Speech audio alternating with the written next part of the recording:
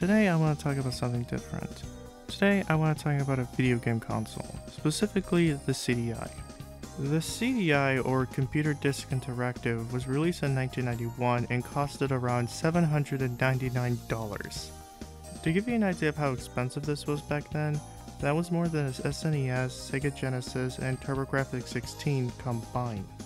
Now, even though the CDI did play video games, it did a lot more than that. For example, with an attachment, you can actually watch video CDs. So, in a way, this was like the PS2 before the PS2. Also, the CDI did have non-game titles that resembled more like computer programs. An average CDI CD could hold up to 744 megabytes of data. For reference, a Sega Genesis cartridge could hold up to 4 megabytes of data. So yeah, quite the big jump. Now, the Philips CDI is infamous for having a few bad Nintendo games on it. To make a long story short, Nintendo wanted to partner with Sony in order to make a CD add-on for the Super Nintendo. However, Nintendo didn't like their deal with Sony, so they decided to partner with Philips instead.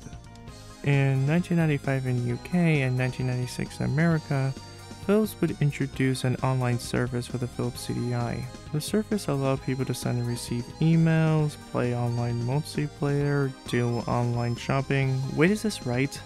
Huh, it is. Wow, the CDI was very ahead of its time. Now, there was only really one game for the CDI that had online multiplayer, and that was Ram Raid, which was a first-person shooter.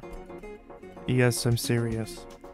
The CDI was very ahead of its time. Unfortunately, it was a financial failure, mainly due to bad marketing and its high price point. Even though the CDI was a failure, it's still an interesting piece of gaming history. Thanks for watching, and I hope you have an awesome day.